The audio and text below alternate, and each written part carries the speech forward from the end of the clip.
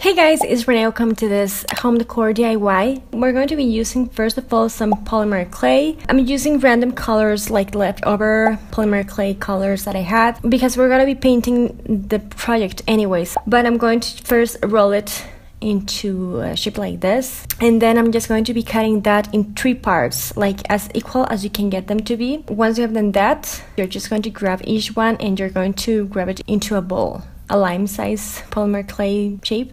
And then once we have done that, we're just going to kind of like push them a bit so they create a surface where you can like place them standing up, and so that is going to help. Then I'm just going to grab my finger and I'm just going to make a hole in there. Once I have done that, I'm just going to be taking a brush and I'm just going to be using the back of it, and I'm just going to go farther with that hole that I created. Once we have done that, we're just going to take some toothpicks and we're just going to cut them. I'm just going to be using some pliers. You can use some scissors as well, and I'm just going to cut each toothpick. It pretty much depends on like the size you want to go for. I'm just going to place them in there, so this makes a hole before we bake our clay. I'm just going to remove my toothpicks and I'm just going to bake them. While those are baking, I'm going to be taking some green acrylic paint and a brush, and I'm just going to paint my toothpicks and I'm just going to let them dry. I'm just going to be using some white acrylic paint and another brush, and I'm just going to paint my figures, which are now baked and cold. They are usually hot once you take them out of the oven, just by one coat of this white acrylic paint. The reason why I'm using white is because I want to create a base for my next color, which is the red one, to be super vibrant and to really pop on top of my white. You want to make sure your white is completely dry before you go ahead and apply your red. Otherwise, this will turn into a pink color and it's not going to be red. I did 2 coats of that one. And then I'm going to be using some epoxy glue.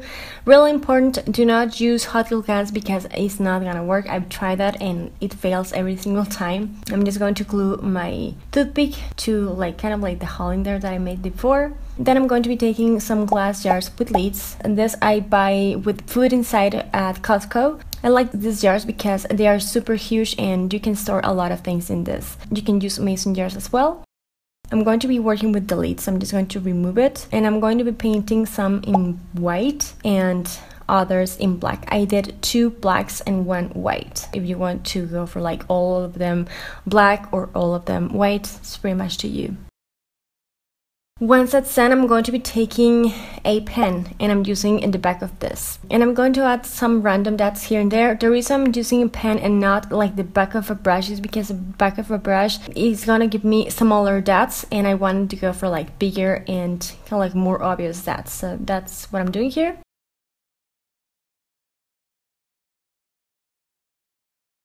Once that's dry, we're going to be taking the epoxy glue again. We're just going to glue the whole thing together until it's stuck. I left it for about 24 hours until I was like completely sure it was sealed.